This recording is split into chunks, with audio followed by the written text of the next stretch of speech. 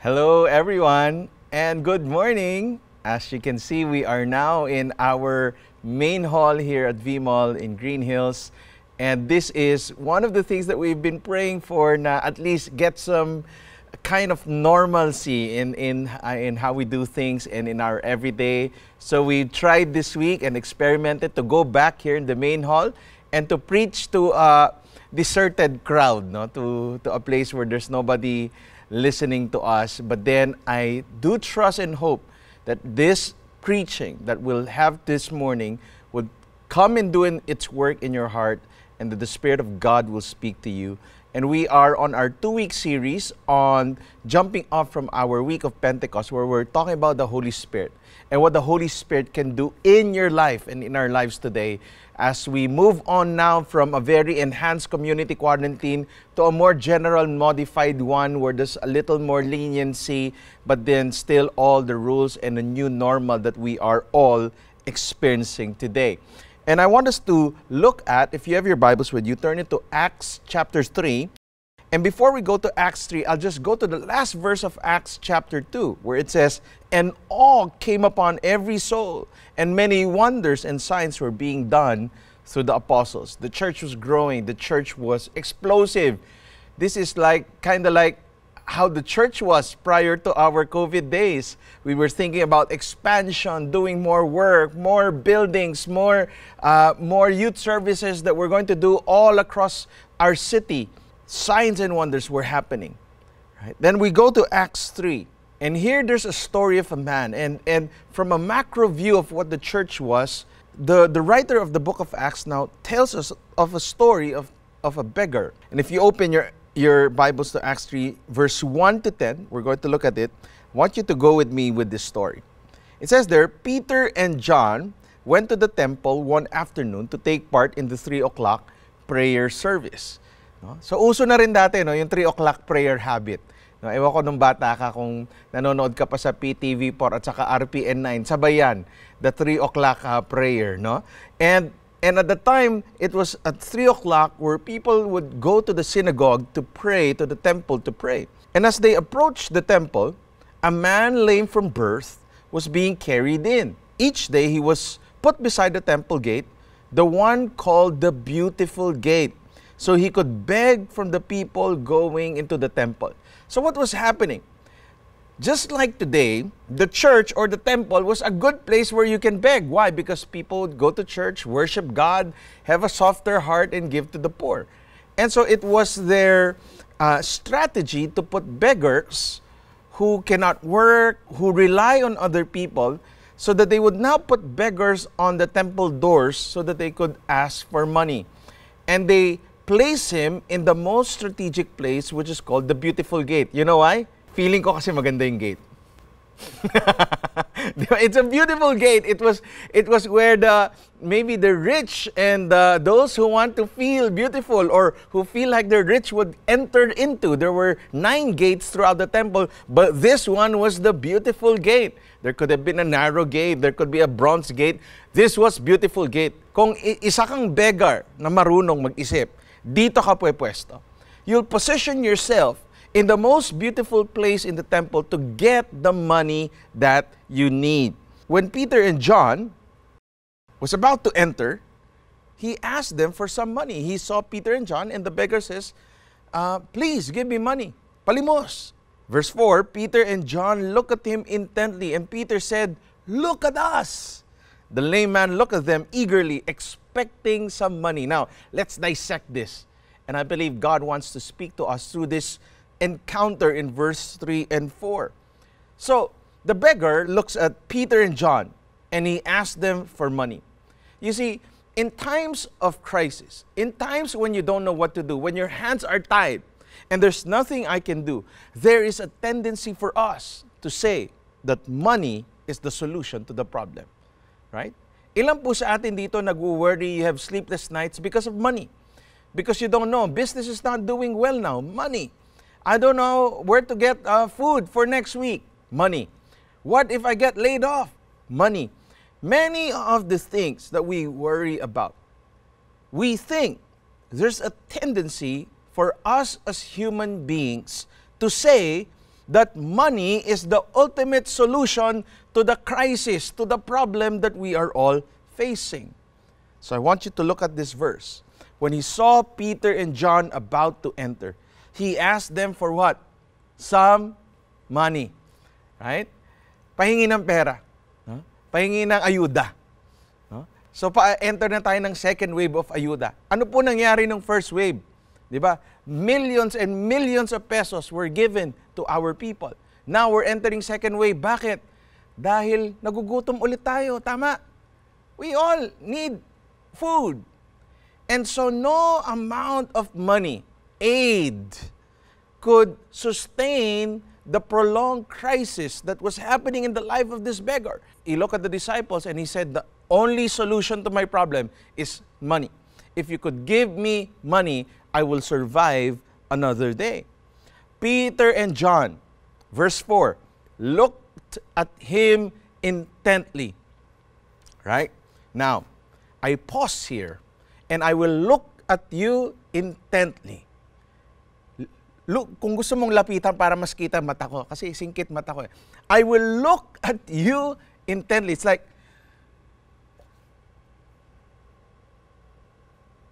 intently. Intently means fixated, fully focused, fully occupied with, or taken by, fixated. There's that intent look, to observe with great interest by a fastened, fixed gaze. This was the true meaning of the word intent. Peter looked at the beggar intently. What was happening here?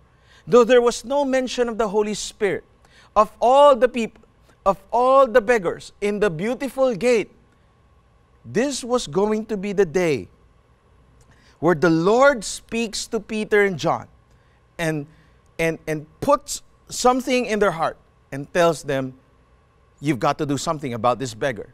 This is the day that the Lord has made for this beggar. You're going to encounter this beggar. Many would have asked Peter and John, give us money, give us food, give us money, give us food. But of all the beggars in the beautiful gate, the intent, Peter and the disciples were fixated upon this beggar. Something was about to happen. When you're fixated, the question is, saan ka fixated? Where are you fixated from? Right? It could be worry, could be emotions, could be problems. I'm focused on the problem. Therefore, I cannot see the solution. But the Lord was teaching us something here, and He was teaching the beggar and the disciples something here. You see, when we're intent, when there's an intent over something that the Spirit gives us, it can actually change the direction of our life. I'll give you an example in my own life. This is a picture of Bishop Ferdy and me. This was taken, I think, 5-6 years ago. But this was taken 16, 17 years ago. Pag makita nyo yung picture, halatang matagal na to. Right? But I remember, of all the preachings I've heard in my life as a Christian student, it was the preaching of this man, who was a youth pastor, that I was fixated upon. Of all the hundreds of preachings I've heard and required to sit down to listen to, there was this preaching that changed the direction of my life, where the stirring of the Holy Spirit, sobrang lakas. Sabi ko, after nung preaching na yon, magiging ganyan ako. I'll be like that person. Hindi po ako tatakbo across the Philippines. No? Pero sabi ko, that is the calling, that is the job I want to have. I want to be a preacher of the word. Something happened that day. The Spirit did something in my heart. I don't know if Bishop Ferdy looked at me intently during the preaching, but even if he did not, the Spirit of God did something to me. That changed the direction of my life. Nothing is an accident with the Lord. Another picture, this is a picture of me pursuing my wife. Of all the women in the world, alam ko maraming magagandang babae dyan. Yung asawa ni Lou, na nag-shoot nito, si Sarah, napakaganda. Si Kat, napakaganda. Si Yet, na nandito, nag-iisang audience ko. Right? Lahat magaganda. But why in the world would I marry this girl? Because there was an intent. I was fully fixated upon the beauty of this woman. And this changed my life. The Spirit spoke to me. That's gonna be your wife. Of all the women in the world, that's gonna be your wife. The Spirit was moving. Walang aksidente sa buhay. The encounter of the disciples with the beggar that day, it was not an accident. God was about to do something. The Spirit was speaking. We have to be very sensitive. In my life today, so many friends that I have, I don't know how, but these are friends that God has placed in my life. That there was a realigning of God's, I don't know, ways and plans for me to have solid covenant friendship, where I can now look at this picture and say, it is really God. The question would be, is where do we fix our eyes? Yung intent natin. Isipin mo pag hindi narinig ni Peter, yung Holy Spirit that day, that beggar won't even be in the scripture. But that encounter changed the life of that beggar. And Peter said, the beggar said, give me money, I need money. It's crisis, second wave, mukha kang mayor, pahingi ng pera. Peter said, look at us. The lame man looked at them eagerly, expecting some money. What was happening? Peter said, you're asking money from me? Look at me. Look at us. We're like you. We don't have money also. Right? Yung iba kasi mukhang mayaman lang, no? Pero wala rin talagang pera. Magaling lang pumorma. Sabi ni Peter, look at us. You asking me now? Right? And many of us, this is what we do. At times when we don't know what to do, where do we run? We run to the same human beings who don't have the solution. Right? We fix our eyes on who? The people we think who could help us, but really are experiencing the same problems, the same anxiety, the same depression, the same financial crisis. And so we look at human beings and we see there's no solution to this. And Peter said, why look at us? You look at us. Siguro ko ako yung, hihingi ka talaga ng pera sa akin. Anong bibigay ko sa'yo ngayon? Sardinas, hati tayo. Right? The lame man was expecting some money. When Peter said, look at us, what Peter was saying, we're all in the same boat. The crisis is no respecter of people. Hindi yan nire-respeto. Pinoy ka, Chinese ka, Amerikano ka, walang pinipili. Ang virus, walang pinili. Ang pandemic, walang pinipili. Globally, we all experience this. And so, the word look at us is Peter saying, look at the limitations of a human being. There's nothing I can do that could transform you long term. I could give you a penny today, tomorrow it's gone, and you're hungry again. But Peter said, I don't have any silver or gold for you, but I'll give you what I have. Right? Silver and gold I have none. If I have, I give to you. So what does Peter have? He says in that verse, in the name of Jesus Christ, the Nazarene, get up and walk. Wow, teka lang. Anong solution mo? Jesus, in the name of Jesus? Makakasout ko ba tong gutom ko in the name of Jesus? Right? Sino sa inyo gutom na?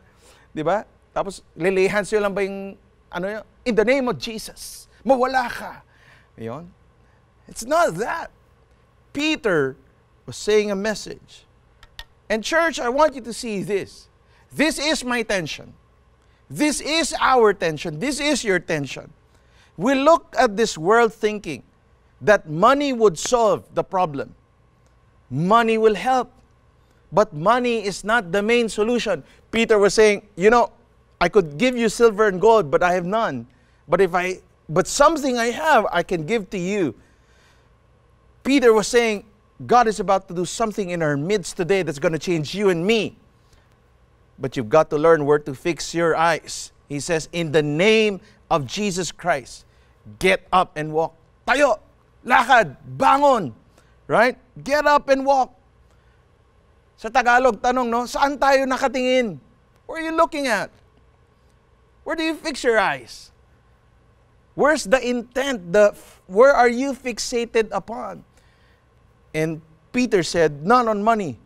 Silver and gold we do not have. But such as we have, we give thee.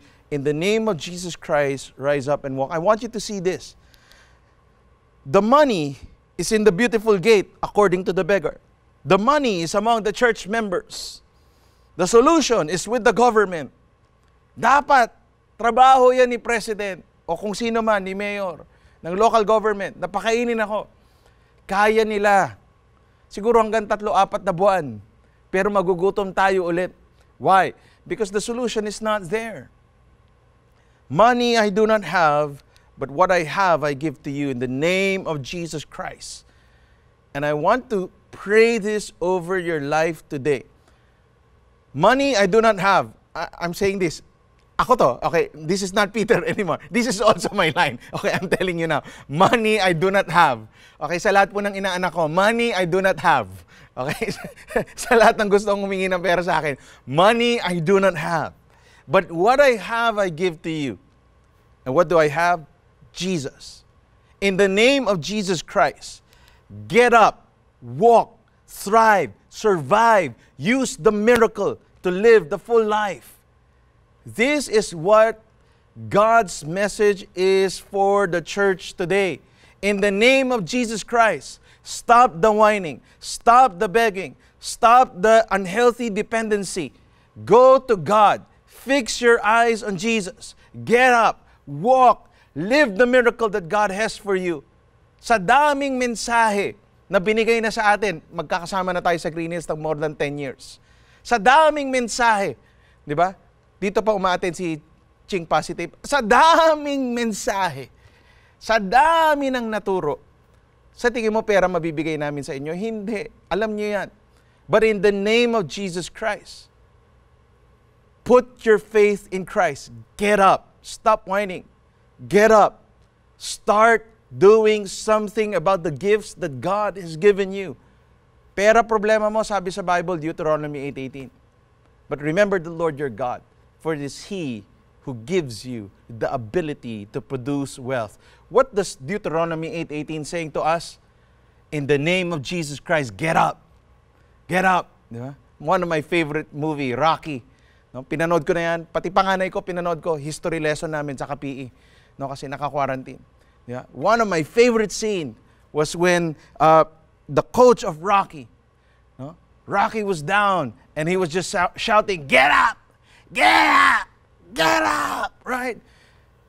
And I think we need to have that same fighting spirit. As a church, we're here today in V-Mall.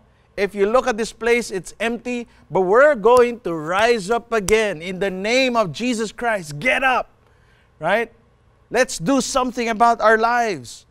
Let us declare 1 John 4:4, greater is He who is in me than he who is in the world. Get up. Rise up again. Bangon tayo. Huwag na tayong umiyak ng umiyak na wala tayong ginagawa. Magtulungan tayo. You know, one of the things that's going well for all of us is we have a church community where we can come together and help each other. John 14:12, truly I say to you, whoever believes in me will also do the works that I do, and greater works than these will he do, because I'm going to the Father. Whatever you ask in my name, this I will do, that the Father may be glorified in the Son. Ano sinasabi nitong verse? Get up in the name of Jesus Christ. Rise up and walk. And then look what happened in the next verse. Then Peter took the lame man by the right hand and helped him up. And as he did, what happened? The man's feet and ankles were instantly healed and strengthened. Right? Ano nangyari? Diba? Lumakas. No? For the first time, nagpipreach ako, nakamaong ha, hindi na ako naka-shorts, guys. Right? Ano sabi doon? Right? The strength of the feet. What was not there before is now existing. How? In the name of Jesus Christ, the words of faith, the words of life brought strength to the feet. And the man started getting up and he got strengthened. He jumped up, stood on his feet, and began to walk. He was walking now. Excited. Parang today, excited kami kaya ganito ako mag-preach. Kalabas na ako ng bahay. Right? You're excited. Then walking and leaping and praising God, he went into the temple with them. And all the people saw him walking and heard him praising God. When the Word of God takes effect in your life, when the feet that was once weak, that was once immobile, starts moving, not because of money, but because of the faith that we have in Christ, the courage that only Christ can give, the power that the Holy Spirit can give, what happens? It starts to be strengthened, walking and leaping and praising God. This should be our life in the times of crisis. Church, we should be walking and leaping and praising God no matter what happens. Some of us are having the hardest time of our lives. Speak to that feet of yours and say, in the name of Jesus Christ, get up, get out of that bed. Start proclaiming the Word of God and walk and leap and praise God. And all the people saw him what? Walking, and heard him what? Praising God. When they realized he was the lame beggar they had seen so often at the beautiful gate, they were absolutely astounded. Why? Because the life of that man will never be the same again. That man will now walk and leap and praise God. Did money help him? No. But now that he can walk, do you think he can have a business now? Yes. With a newfound faith, do you think he would have a sounder mind now? Yes. Now that he understands that there is a God who is a miracle worker, do you think makakabangon tong tao na to? Of course. Bakit? Tama na yung perspective niya sa buhay. What he needed were those short, simple sentences. In the name of Jesus Christ of Nazareth, rise up and walk. Let the world see that we are overcomers, fighters. We have the Holy Spirit in us. Ako bilang isang tatay, kinausap ko ng mga anak ko, asawa ko. Sabi ko, hindi ko alam tong crisis na to. What will happen? I don't know what will happen to our members. But here is what I say to you, to my family. Daddy will remain strong. Daddy will fight. Daddy will make sure that you guys will be working doubly hard also, not just me. We're going to fight together to survive this crisis. In the name of Jesus Christ, rise up and walk. I want to end with this, Hebrews 12, verse 1 and 2. Therefore, since we are surrounded by a so great cloud of overcomers, of witnesses like Moses and Joseph and David who killed Goliath, and the 12 disciples who are all in heaven, let us also lay aside every weight and sin which clings so closely, and let us what? Run with endurance the race that is set before us. Let us intently fix our eyes on Jesus, the author and perfecter of our faith, who for the joy set before him endured the cross, scorning its shame, and sat down at the right hand of the throne of God. Let us fix our eyes on Jesus. We've got to hear the voice of the Lord today. He's the author of our life. He's the perfecter of my faith. He endured the pain, went through a lot, went through a crisis moment in his life, but came out victorious. This is the God to whom we fix our eyes on. So as we end, I want us to pray. I want this to be a message. If you need to repeat this message in the darkest moments of your life, play this. Download this in YouTube, right? Make sure to listen to this message and say, in the name of Jesus Christ, I'm going to rise up and I'm going to walk. Let's bow down our heads and pray. Lord Jesus, we come to you, Lord, this afternoon, and we are declaring a resurrection of hope, a resurrection of our dreams, a resurrection of that overcoming spirit that was planted in us when we receive Jesus as our Lord and Savior. Lord, we always say it's never an accident that we are members of Victory. Lord, we are part of a church named Victory because the victory is already found at the cross. You died for our sin. You overcame sin and death. Therefore, your followers have all the reasons not to quit. There's no crisis that we cannot overcome if we fight together and if we do it with you. So Lord, I pray for every dejected, every sad, every lonely, every negative thinker that might be listening to this. Lord, I speak the words of life over them.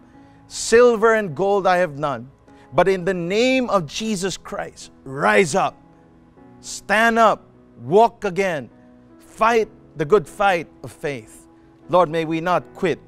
Lord, may we persevere. May we endure the pain, just like how you endured the pain of the cross. Give us an overcomer spirit. Lord, today, may we fight this battle with you. For the battle belongs to the Lord. In Jesus' name we pray. And everybody say, Amen, Amen. All right, thank you so much. Lou, baka pwede nating ipan lang para makita nila yung ating center. Guys, this is a picture of what is about to come. We're preparing for something big. And I know there's no people now except, Larry, of course, everywhere. And yet, and some of the guys here. But then, we want you to know, victory is coming. Not the center, okay? Victory in Christ is coming. We're overcomers, guys. Let's do this together. In Jesus' name, amen.